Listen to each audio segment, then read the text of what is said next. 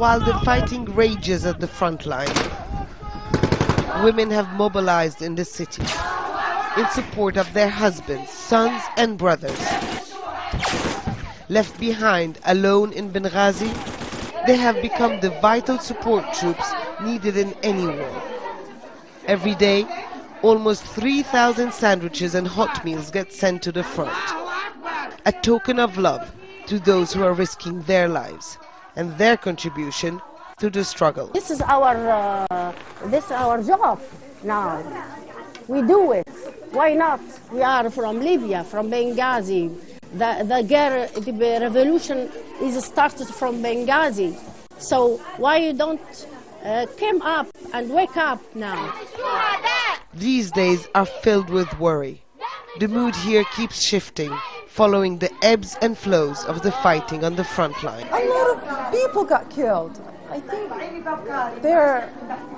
I mean, my friends once told me, it's like, I think we have to stop now.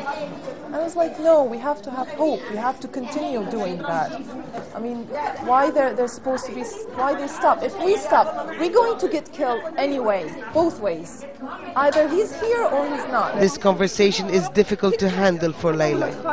Her 21-year-old son is at the front line. I'm praying for him, for all of them, not for my son only, for all the people they are in prayer and Raslanu, everywhere.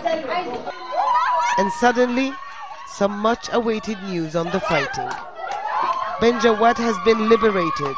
An explosion of joy fills the school.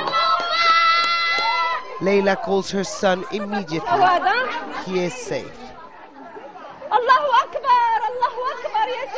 But the celebrations were slightly too premature. Please, people, please, do more than just watch. The latest information suggests that Benghazi is still contested.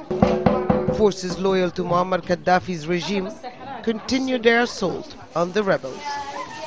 And the women of Benghazi will continue being the much-needed support troops. Khad Abdel Hamid, Al Jazeera, Benghazi.